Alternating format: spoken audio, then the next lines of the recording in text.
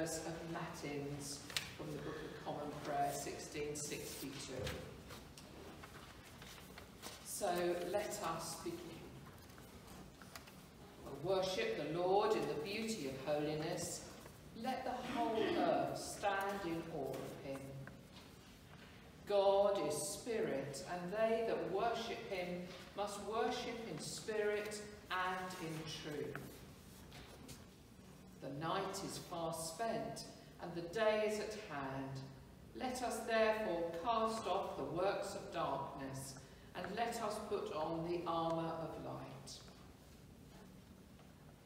Dearly beloved brethren, the Scriptures moveth us in sundry places to acknowledge and confess our manifold sins and wickedness, and that we should not dissemble nor cloak them before the face of Almighty God, our Heavenly Father, but confess them with a humble, lowly, penitent and obedient heart, to the end that we may obtain forgiveness of the same by his infinite goodness and mercy.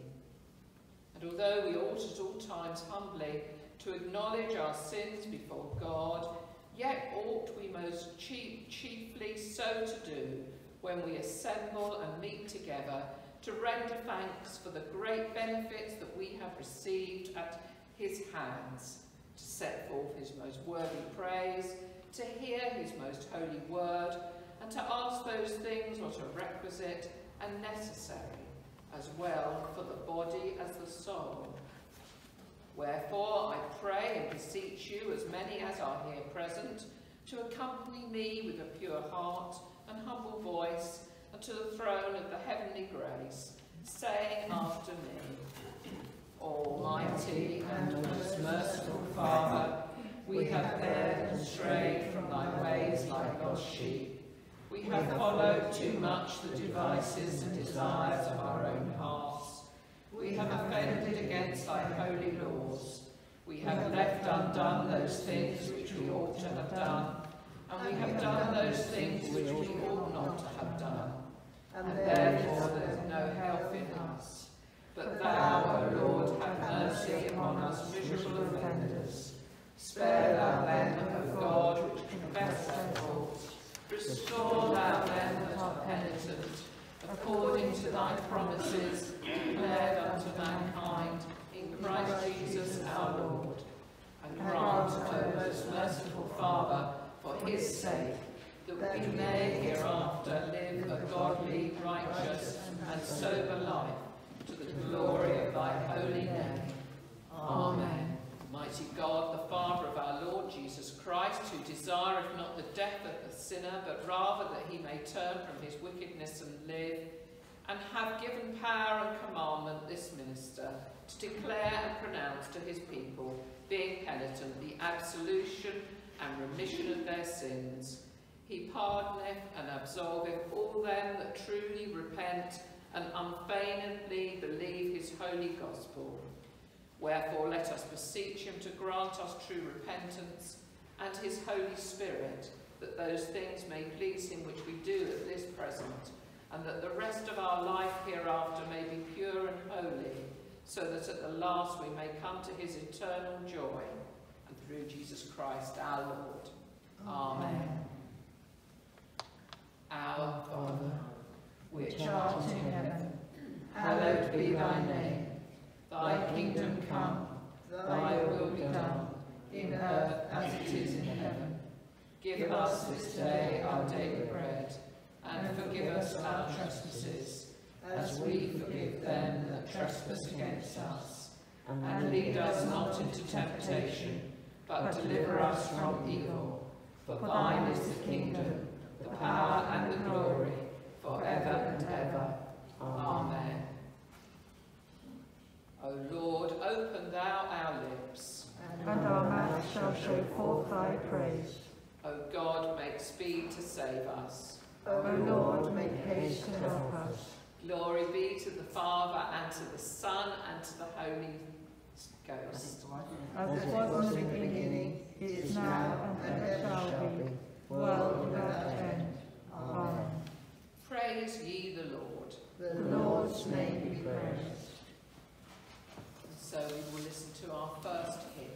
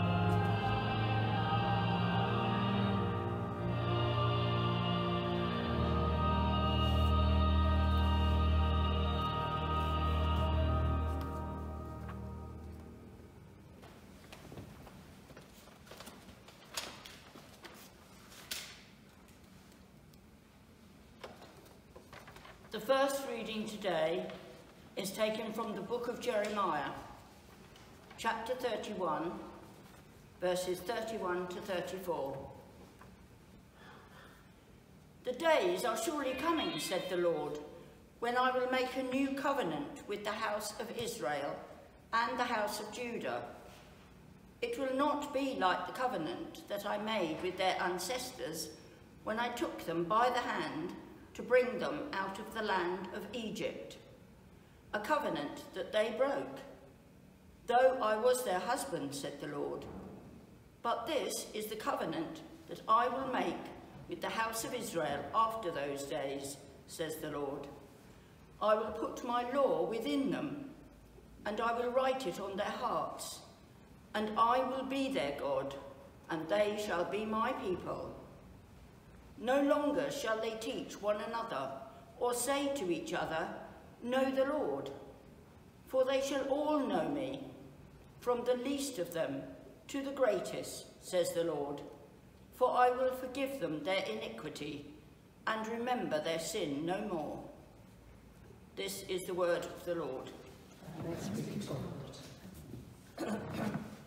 The Gospel is taken from the book of John, chapter 12, verses 20 to 33. Hear the Gospel of our Lord Jesus Christ. Among those who went up to worship at the festival were some Greeks. They came to Philip, who was from Bethsaida in Galilee, and said to him, "Sir, we wish to see Jesus." Philip went and told Andrew. Then Andrew and Philip went and told Jesus. Jesus answered them, "The hour has come for the Son of Man to be glorified. Very truly, I tell you, unless a grain of wheat falls into the earth and dies, it remains just a single grain. But if it dies, it bears much fruit. Those who love their life lose it, and those who hate their life in this world will keep it for eternal life. Whoever serves me must follow me, and where I am, there will my servant be also. Whoever serves me, the Father will honour. Now, my soul is troubled, and what should I say? Father, save me from this hour? No, it is for this reason that I have come to this hour. Father, glorify your name." Then a voice came down from heaven. "I have glorified it, and I will glorify it again." The crowd standing there heard it, and said it was thunder. Others said, "An angel has spoken to him." Jesus answered, "This voice has come for your sake, not for mine. Now is the judgment of this world. Now the ruler of this world will be driven out. And I, when I am lifted up from the earth, will draw all people to myself." He said this to indicate the kind of death he was to die. This is the word of the Lord. Thanks be to God.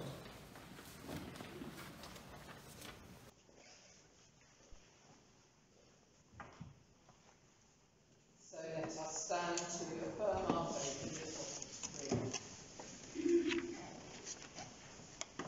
I believe in God, Father Almighty, maker of heaven and earth, and in Jesus Christ, his only Son, our Lord, who was conceived by the Holy Ghost, born of the Virgin Mary, suffered under Pontius Pilate, was crucified, dead and buried.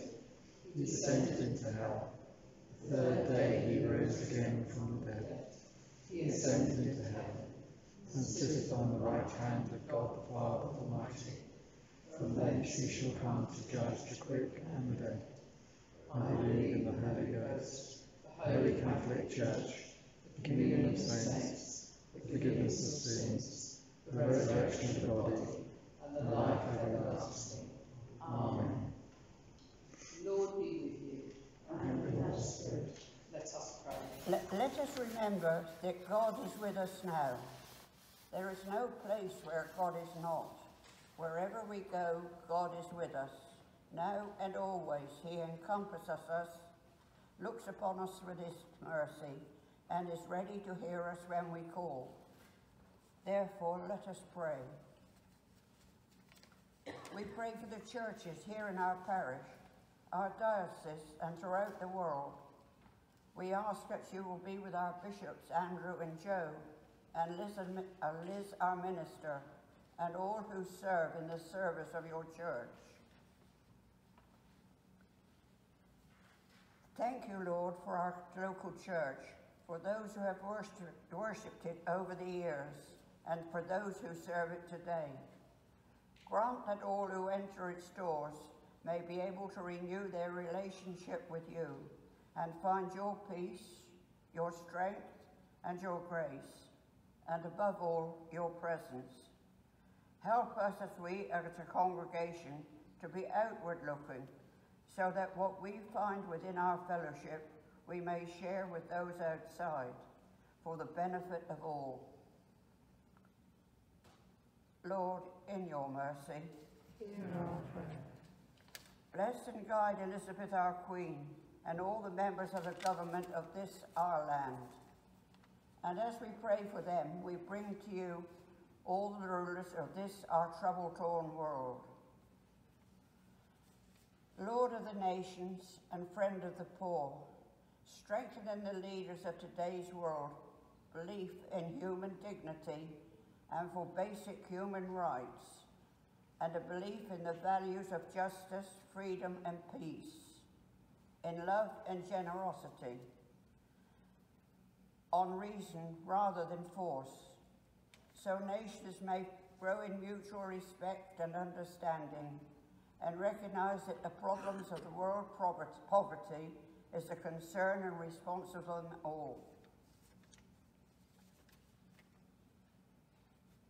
Lord, in your mercy. We thank you for our families, friends and neighbours, and for all the love and happiness we share with them, and for the help and concern they give us when we are in trouble. We pray for those who are old and lonely, those isolated because of ill health, and those who find it difficult to make friends. Show us what we can do to help, and teach us to be good neighbours for Jesus Christ's sake. Lord, in your mercy. We bring to you, O loving Saviour, all those who are sick in body, mind or spirit, and in moments of silence remember all those known to us, and to all the known and unknown who have only us to pray for them.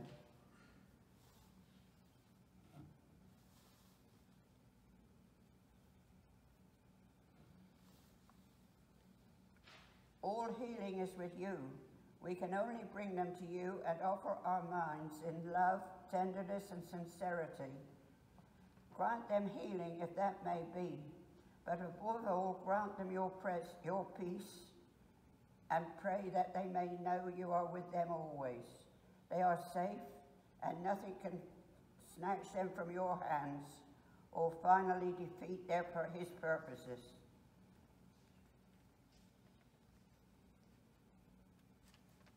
Lord, in your mercy. Hear our prayer.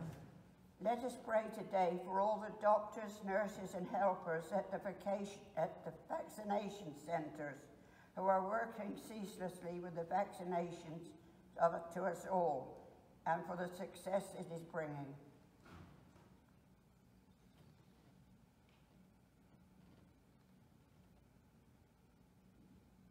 Lord, in your mercy.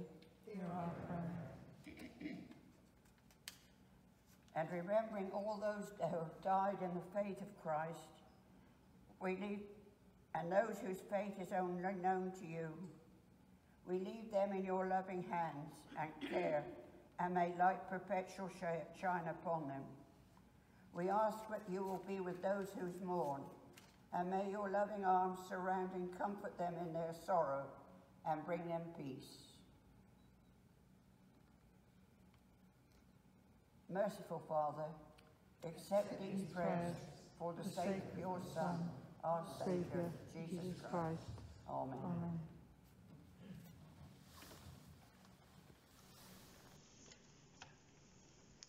God, who art the author of peace and lover of concord, in knowledge of whom stands our eternal life, whose service is perfect freedom, defend us, thy humble servants, in all assaults of our enemies, that we, surely trusting in thy defence, may not fear the power of any adversaries, through the might of Jesus Christ our Lord.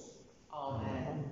O Lord, our heavenly Father, almighty and everlasting God, who has safely brought us to the beginning of this day, defend us in the same with thy mighty power, and grant that this day we fall into no sin, neither run into any kind of danger, but that all our doings may be ordered by thy governance to do always that is rigorous in thy sight, through Jesus Christ our Lord. Amen. I'll do the collect of the day now instead of after the sermon. So the collect for today, the 5th Sunday of Lent. Most merciful God, who by the death and resurrection of your Son, Jesus Christ, delivered and saved the world, grant that by faith in him who suffered on the cross, we may triumph in the power of his victory. Through Jesus Christ, your Son, our Lord, who is alive and reigns with you in the unity of the Holy Spirit, one God, now and forever. Amen.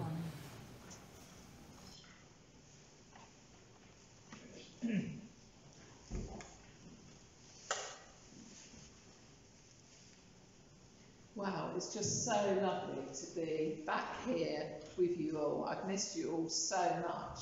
I missed being together. And let's hope we never have to be separated again. And it seems rather appropriate, actually, as we begin meeting in church for worship today, that this coming Tuesday marks the start of lockdown last year. And we're told it's to be a national day of reflection. Thankfully, instead of closing our doors altogether as we were instructed to this time last year, we're now very much open for services in church. And no better time to reopen on this particular Sunday, known as Passion Sunday, as we prepare ourselves for Palm Sunday and Holy Week. Then, after Good Friday, once again, we can rejoice on Easter Sunday that Christ rose from the grave, light our Easter candles once more, and eat chocolate. One of the very positive things to have come out of this latest lockdown, I think, has been the opportunity given to us by our diocesan bishops, Bishop Andrew and Bishop Joe, to hear their speaking to us through their weekly preaching. It has allowed us all to get to know them a bit. And in Bishop Andrew's sermon for today, he shared this interesting historical fact. There was a Roman ambassador known as Pliny the Younger, who was sent by the Roman Emperor Trajan to the province of Bithynia, which is in modern-day Turkey. And it seemed that wherever Pliny went, he kept bumping into Christians.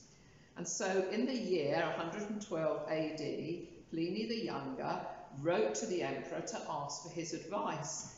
And this letter, amazingly, has survived to this day. And it says this, that the Christians that he'd come across, he writes, maintained that they met regularly before dawn on a fixed day to chant verses alternately among themselves in honour of Christ as if to a god. After the ceremony, it had been their custom to disperse and reassemble later to eat together. But they had, in fact, given up this practice since my edict, which banned all political societies. This made me decide that it was necessary to extract the truth by torture from 2 slave women whom they called deaconesses. I found nothing but a degenerate sort of cult carried to extravagant lengths. This matter seems to me worth deliberation, Pliny continued, especially on account of the number of those in danger. A great many individuals of every age and class, both men and women, are being brought to trial, and this is likely to continue. It is not only the towns, but villages and country districts too, which are infected through contact with this wretched cult. And so he goes on. Well, Pliny was no friend of the Christians, that's for sure, and we know how the Romans felt about those who followed what they called the way. But I just love this account about how the early church was encountered by Pliny. It gives us a wonderful view, doesn't it, of how they met and what they did. The chanting of verses alternately is not dissimilar to what we do today, what some of us do when we meet twice a week for the daily office. Yet what a threat it must have seemed to the Romans. Women made deaconesses when women generally had no rights and were the lowest status in Roman society. Surprising too, says Bishop Andrew, that this Christian missionary movement, which he describes as the first global non-violent movement in human history, came from Israel, a nation far more concerned about its own purity than about blessing the Gentiles. Yet far more than any of this, what stands out here in this letter is the sheer variety and numbers of those who are being drawn into the life of the local church as it was then. Men and women from all ages, class, from rural and urban areas were all coming together to worship their God. Well, in today's readings, we get a glimpse of this future as some Greek worshippers asked to see Jesus. The context here in John's Gospel is the beginning of the biggest event in the Jewish calendar, the Passover. Jerusalem, usually a busy city, is now full to bursting with pilgrims and travellers who have come to this famous Jewish festival. And among these there are some Greeks who are obviously attracted to Israel's God and are keen to meet Jesus. Well, Andrew and Philip follow up on this request, but they don't exactly get a straight yes or no answer from Jesus. In fact, they probably get more than they bargained for. Jesus begins to talk about a grain of wheat falling into the ground and dying in order that something new could come from it. This request appears to prompt Jesus to decide that now at last his hour had come for him to be glorified. Throughout John's Gospel, we've heard Jesus say his hour has not yet come. But here, just after his triumphal entry into Jerusalem, of course, which we'll be celebrating next week on Palm Sunday, Jesus doesn't appear to grant the Greeks' request, but replies with what appears to be a meditative comment about seeds and plants, about life and death, about servants and masters. A strange answer, we might think. Well, we all know how sowing seeds work. I'm currently gearing myself up for doing that.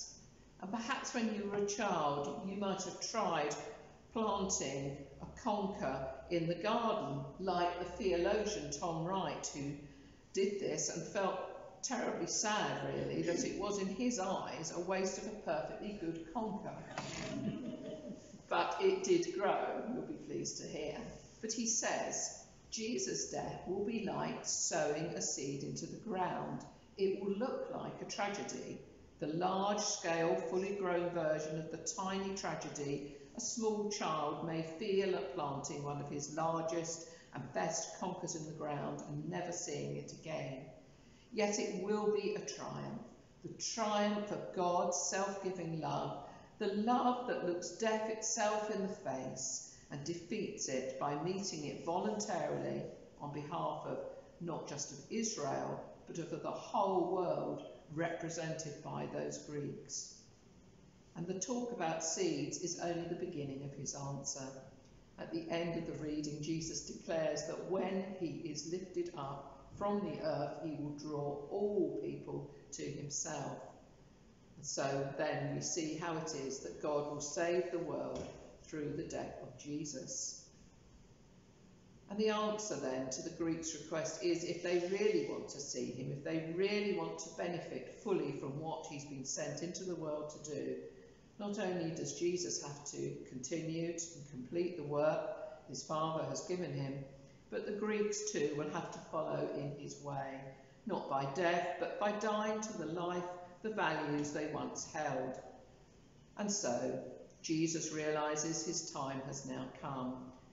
Preparation has been completed, and the final moment of love and liberation has to take place.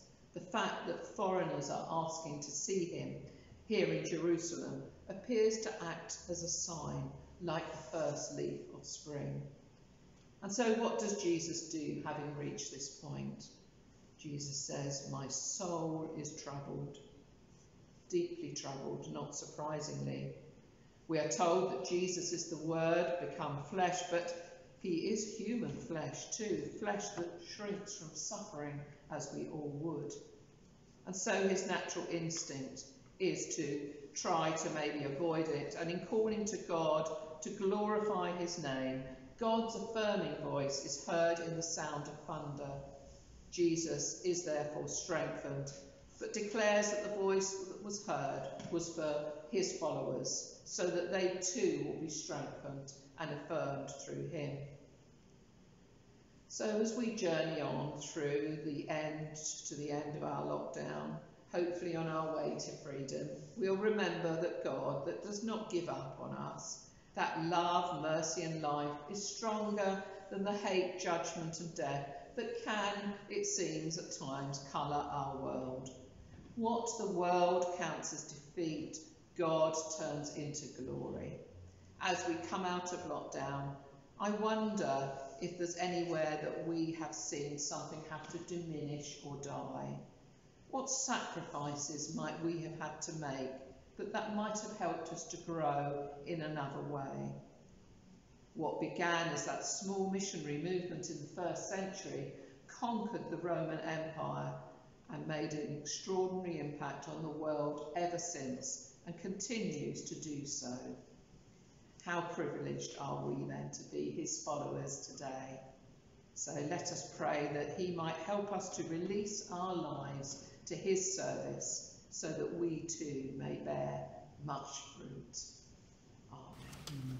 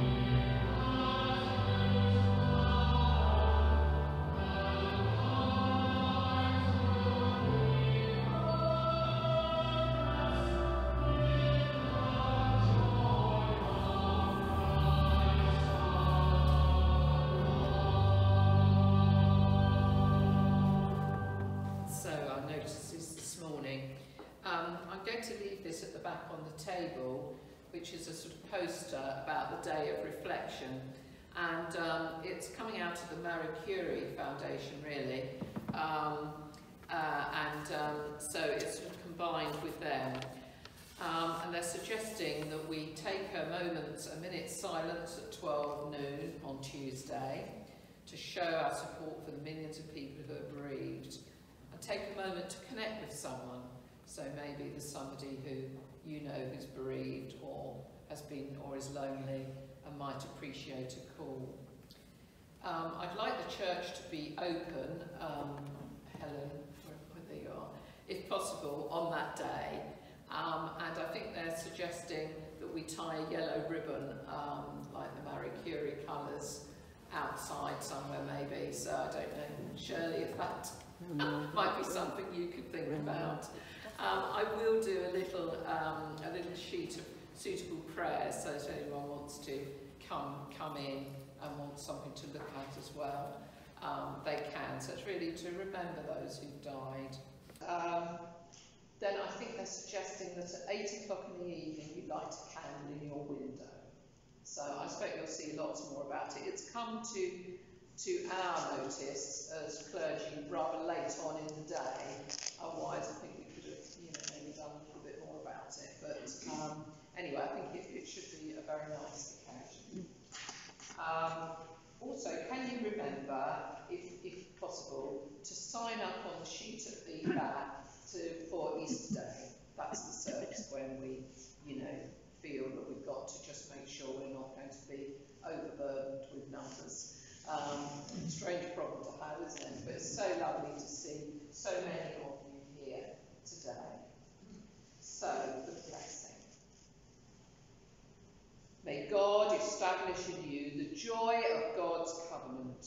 Write God's laws on your heart and bring you to eternal salvation in Christ. And the blessing of God Almighty, the Father, the Son, and the Holy Spirit be with you all this day and evermore. Amen.